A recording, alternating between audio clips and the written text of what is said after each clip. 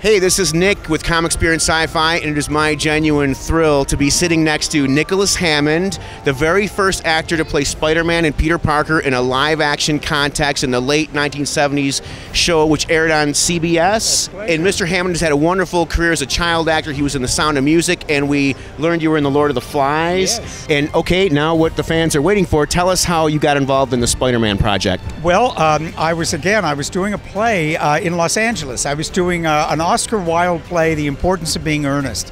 Who knew that the night that the CBS executives came to see the show, I didn't know they were in the audience, and the next day I got a call asking if I would come in and talk to them about playing this character I had never heard of in my life called Peter Parker.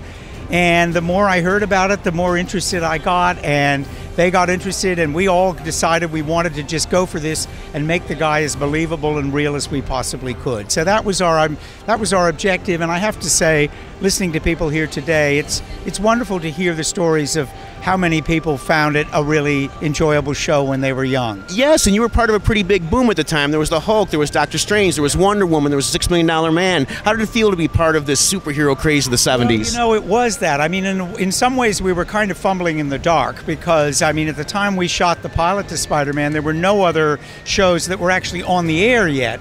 Hulk was in production and the others were soon to follow.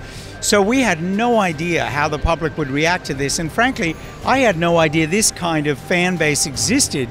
And then when it aired on CBS, and we were the highest rated show of the year for CBS, and suddenly you realize, wow, there are a lot of people out there that read Marvel comics and that are great fans of Stan's and great fans of Spider-Man. So I was honored to be a part of it.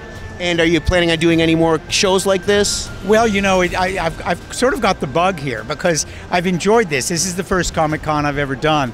But everybody keeps talking to me about New York and New York and New York. So I'm really quite tempted the idea of sort of putting my hand up to see whether there's any interest in having me at the Comic-Con in New York. I think you'll find there might be. Mr. Hammond, thank you so much, and best of luck to you. Thank you.